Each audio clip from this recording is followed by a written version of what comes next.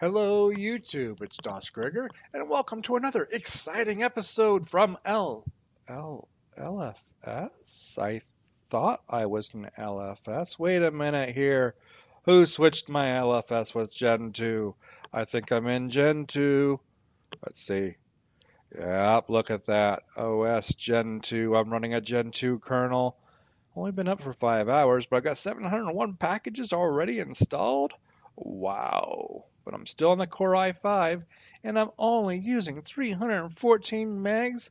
That is sweet. That's right, folks. No, I did not give up on LFS. But if some of you remember last week's episode of I blew it up, I blew it up. But I fixed it. It's all better.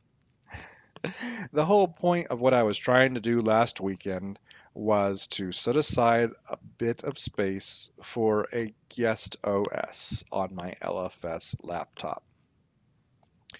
And a lot of people have asked me to refresh my Gentoo install videos, which I know they're getting old, but honestly, not much has really changed. There's a few things that have changed, but not much. And it's very difficult to document installing Gentoo on real hardware because you can only get so far and then you have to reboot into the system. And once you've rebooted into the system, unless you have an external camera focused just right on the system, you're not going to really get much out of that experience. So I have not done that for a while. Even I think in my install Gentoo videos from a couple years ago, those were all in VirtualBox. But what I thought I might do is first off, I wanted to refresh myself. It's been a while since I've installed Gentoo, don't you know? Yeah, my laptop that is my main laptop over here is an HP Envy, I forget, blah, blah, blah, blah, blah. It's 17-inch. It's about 4.5 years old, and I've had Gentoo on it since I got it back in whoever knows how long ago that was. I believe I purchased that either in Christmas of 2012 or Christmas of 2013. I believe it's 13. So we're getting real close to 5 years on that. And it's been a good system, and like I said, Gentoo's been on there since the very beginning. So it's not something that I install on a regular basis. And so I wanted to refresh myself of how to install it so I didn't make myself look too much the fool going through the handbook and looking like I'm fumbling over myself. And honestly, things went very well. I will say, just like LFS, if you can read documentation and follow the instructions, it just installs. There's really nothing that jumped out at me or made me think, ooh, I've got to research this better. Probably the scariest thing is your kernel, and even that's not that bad. Honestly, if you just emerged the kernel, went into it, and didn't even do a make menu config, but just did the make modules install, make install, etc., and set up your grub, it should function. Now, there will be specific items and hardware issues that probably don't work out of the box, and you have to go back in and fiddle with those to make sure that they're right. One of the things that I had trouble with, for instance, in this particular build of Gentoo was my wireless driver. My old theory of doing hardware in Gentoo was that if the hardware was built into the system, one ought to go ahead and build it into the kernel. If it's something that you can hot plug, unplug, replug, etc., such as SD cards, USB sticks, USB headsets, joysticks, etc., those are things that can be removed easily and replugged, etc., into that. Oh, etc., etc., etc. I'm saying etc. way too much. But I always figured that if it's something like that, one should always install into the kernel as a module. But lately that has changed. My sound card, I have found that it doesn't work correctly in a lot of instances if I build it into the kernel. And in this time, my wireless was not working. It would fail, unable to find firmware, which I thought was kind of strange because I swear I've always built my wireless card into the kernel before and never had issues. And this time I ended up, to get the wireless card to function properly, I ended up having to set it as a module instead. So what I am finding is, while it's good to get rid of all of that hardware that your system doesn't have, lately it's been better to install the hardware as a module instead of building it into the kernel. Now, personally, I'd rather have it built in the kernel because it's not like I'm going to grab my wireless card and pull it out of there. Yes, it is a little PCI card that's inside the laptop that if I took it apart, I could pull it out and put a new one in, but it's not going to happen, and it's not going to be a real quick, on-the-fly type thing.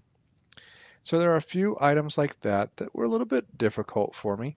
I think the only other thing is I did use Grub from my LFS to set up the boot for it. I did not install Grub in Gentoo, and therefore I had to set the new root inside of the Grub config. And outside of doing that, getting my wireless working, everything else just worked flawlessly just by following the instructions within the handbook. And so I really don't think it's as scary as people think it really is. Like I said, if you can read the manual and follow instructions, really, it should just work. And believe me, after being on LFS for the last month and knowing the kind of pain one must go through installing each package, each dependency, finding if they aren't in the LFS handbook or BLFS handbook, finding those packages, finding those extra dependencies, and making them work within that distribution, Gentoo is easy. It is cake compared to that. Let me do this. If Gentoo is to LFS as Ubuntu is to Gentoo, very simple. LFS was so tedious. Not something, though, that would keep anybody from being able to install if they just followed the handbook. Gentoo the same way. If you just follow the handbook, there really isn't that much that can go wrong with it. But then again, that's why I do recommend using VirtualBox or now QEMU. I was really impressed with QEMU on LFS. Install it in a virtual machine first just to try it out. That way, if anything goes wrong, you can always use a snapshot of it and go back to that snapshot, or start all over again, and you haven't done anything that can mess up your real hardware. But as I've said when doing distribution reviews, the experience you get inside a virtual machine is never the same experience that you will have putting something on real hardware. When you put something on bare bones, on real hardware, things may act completely differently than the way they acted inside of a virtual machine. And I'll be honest, I think there was only one distribution when I was doing those distribution reviews that actually blew up my system because the partitions that I specified to install into certain things were not the partitions that it used when it actually did its install, and so it messed up some stuff, and that made me quite upset with that. And I won't go too much into it because honestly, I have slept a lot since then, and I have forgotten a lot of things. That's why I wanted to install Gentoo in this extra partition before I go recording it and making a bumbling fool of myself if I do some stumbling along the way. So hopefully within the next week or so, I will blow this away and we will start over, and I will record installing Gentoo. Of course, once again, once we get to that point where, hey, everything's installed, everything's configured, now I got to boot into it, we're kind of at an impasse of I can't record that. So we'll see how it goes, and then we'll move on from there. And then after that, maybe we'll look at BSD and a few other distributions and see how that goes. But right now, I'm still really enjoying LFS. It's just there's not too much content for me to keep talking about because honestly, right now it's running solid, and I really don't have too many things going wrong with it, and no hiccups other than user error trying to screw around with partitions. Yeah, I learned don't mess with parted. It's best if you're going to mess with partitions of any sort, do yourself a favor. Make yourself a USB boot disk with gparted and then boot into that and then mess with your partitions that way. You don't want to be messing with partitions when you're inside of a working OS because there are a few things that can go wrong.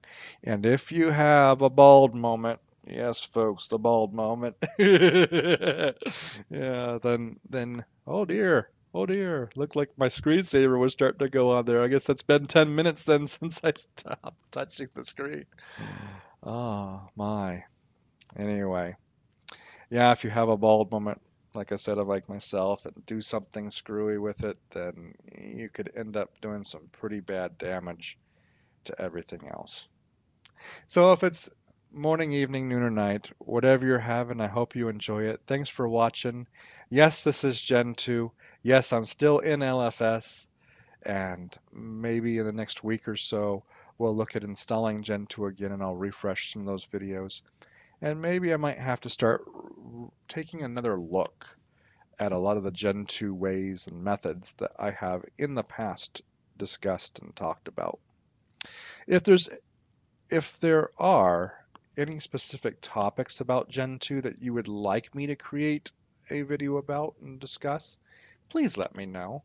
Because sometimes I don't know what you guys out there are looking for. And like Dirt might say here or there, um, if you're still watching this, yeah, then yeah. So if you're still watching this, if there are specific topics you would like me to discuss, I'm not the end all know all to Gentoo, but it is my passion. I very much enjoy it, have used it for so many years, and if I can help you out there, I would love to do so. So, bye guys.